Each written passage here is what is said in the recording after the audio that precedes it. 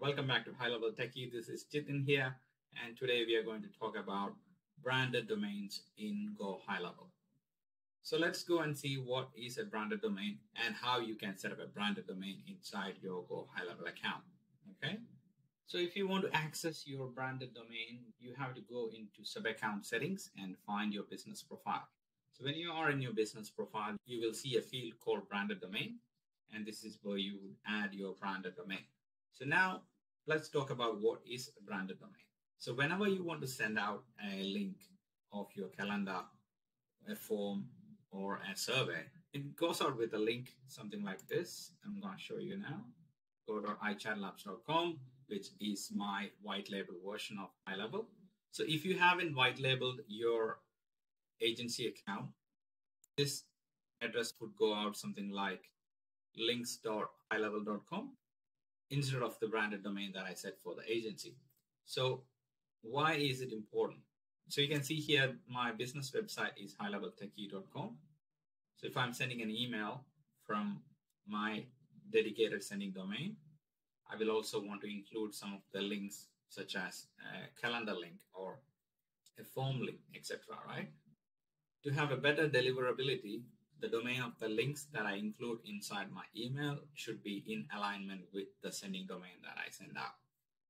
Email sending domain would be something like replies.highleveltechie.com, and the links that I should include should be like links.domain.com, something like that.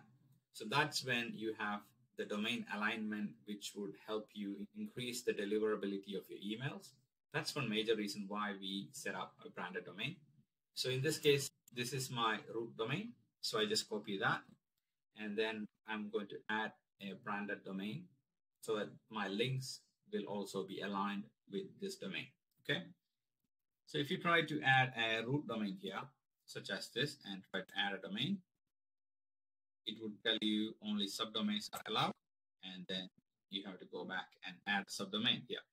Some of the subdomains that people usually use are probably like go.highlevel.techie.com, or maybe it's even simpler, links.highleveltechie.com works well.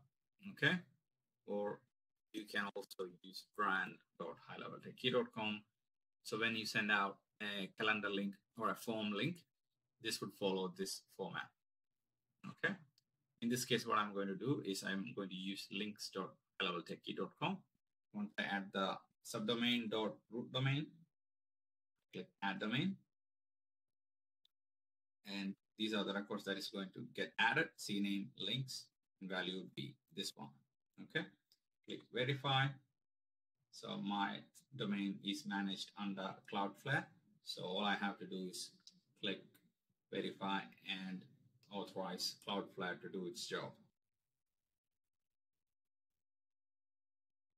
Now all I have to do is click authorize domain and click authorize again.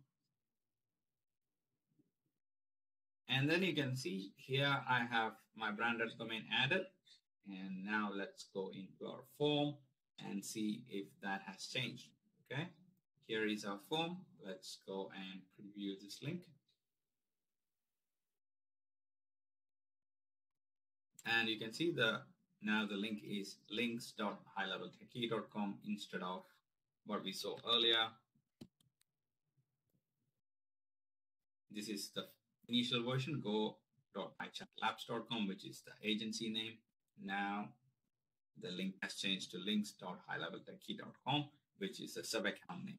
Okay, so this would apply to your surveys, forms, calendar, and all such things that you want to share.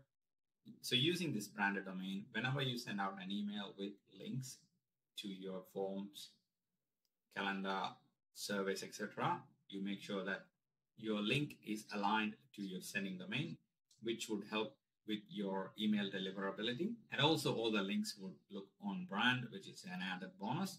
So this is how you can create a branded domain for your subaccount.